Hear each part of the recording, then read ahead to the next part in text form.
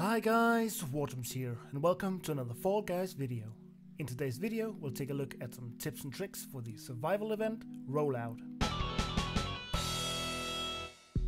Rollout is a classic Season 1 survival type game where you avoid the slime until X amount of players has been eliminated.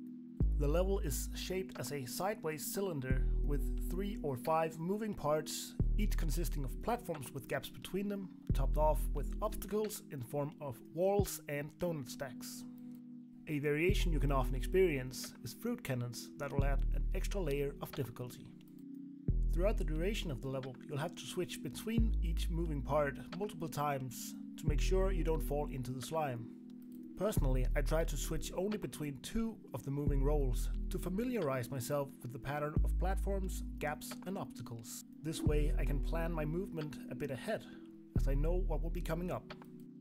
When moving from one roll to another, try to not go further down than around 45-degree angle on the roll, as you can easily slide off.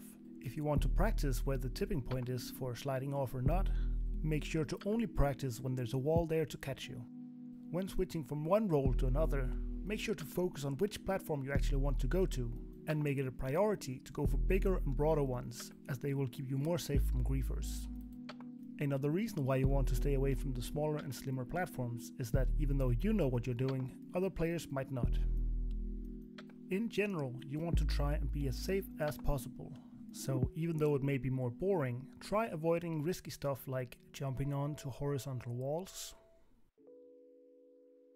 jumping over gaps between platforms, and grabbing other players, making them more likely to grab you.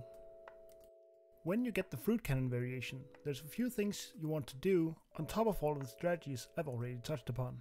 First of all, you want to keep an eye on the cannons by moving the camera so you're ready when they fire. Actually seeing the fruit will be your best weapon if you can't do step 2, which is stand behind walls. Running from wall to wall will give you some nice cover. Lastly, if you're playing on the 5-roll variant, try to spend as much time on the outermost rolls as possible, as the cannons will only shoot to the 3 middle ones. It's now your turn to take what you've learned from this video and apply it to your own gameplay. With enough practice, the W's will come in no time. If you enjoyed the video or just found it helpful, make sure to hit that like button and subscribe for more future guides. Also, don't forget to leave a comment on which map you'd like to see a guide on next time. If there was a section you didn't quite understand, or you'd like me to flesh out some of the points that I had, make sure to find me on Twitch, where I stream every Tuesday, Thursday and Sunday, link in the description down below. I have been Wartrums, and you have been you, and I'll see you in the next video.